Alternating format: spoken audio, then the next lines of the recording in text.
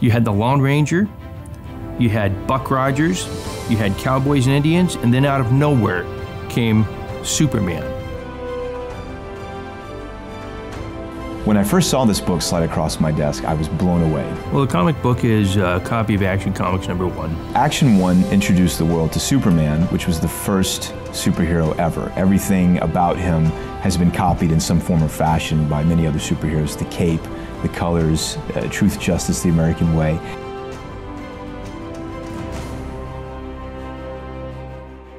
Siegel and Schuster shopped Superman around for years to the newspapers trying to sell it, and nobody was interested. And you get two individual young teenagers, sons of immigrant parents. And they were looking for a new idea, and off the cuff they decided, let's try this Superman idea. To create this character from another planet, you have to put yourself in the mind space of 1938. The country's been through a horrible depression.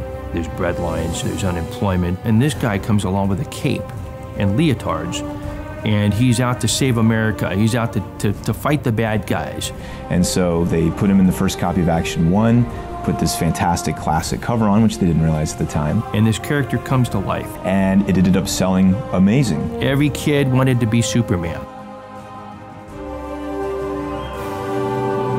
The production for Superman was roughly 200,000 books. Immediately they were thrown away. There were paper drives, and that's where a lot of them went, was to help support the war efforts. Comics from the 30s are very rare anyway. And kids read them. So the books got ragged, they got handed down from brother to sister, cousins, you name it. Moms throwing them out, people cleaning out their houses over 50 years. Up to the point when comic books as a hobby started to take hold, people started to place value on this book. There was a gentleman, 1938, buys a copy of Superman, Action Comics #1 off the newsstand. And he lived in a fairly high altitude area of West Virginia, kept the book in a cedar chest. It was stored under the most ideal conditions, which for comic books or paper in general would be 4 things: cool, dry, dark, and as little air as possible. It was discovered in the late 70s, early 80s by another gentleman who had ran an ad in a newspaper buying comic books. Went over to look at the books.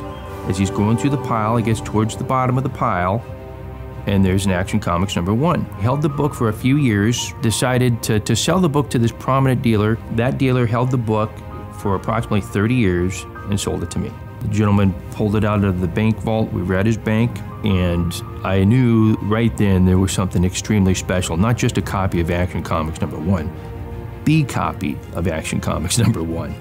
And I'm like floored.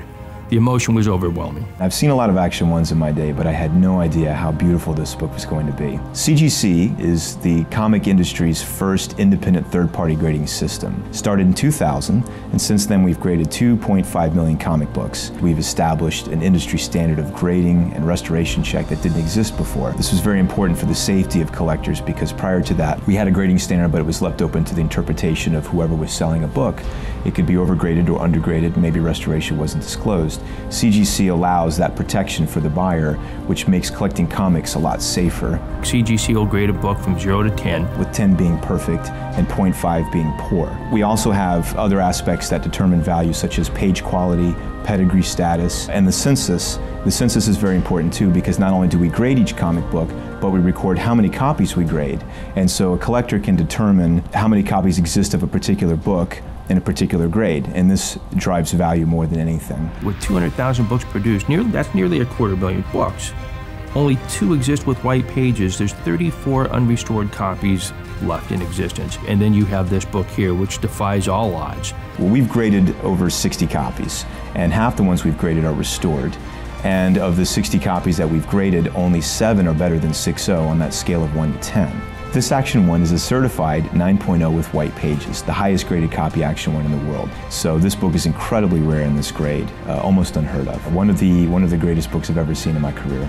Although I'd love to hold the book forever, that's not what I do. I chose eBay as the form in which to list this book because of their worldwide reach. I felt this book deserves to have as much publicity as possible because of what it is.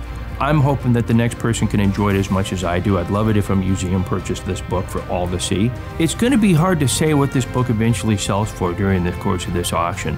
There's really no limit to it. This is the first time this copy's ever been made publicly available for sale. We involved the Christopher Reeves Foundation, probably the most iconic Superman people can remember now, and his foundation will benefit as a direct result of the sale of this book.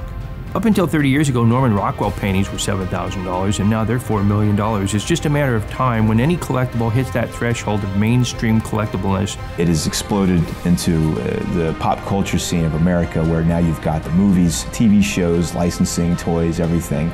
So Action 1 as Superman pretty much started all of that. To have the opportunity to own it has been an honor for me. Any of the Golden Age keys have such an inherent value, there's just so few of them.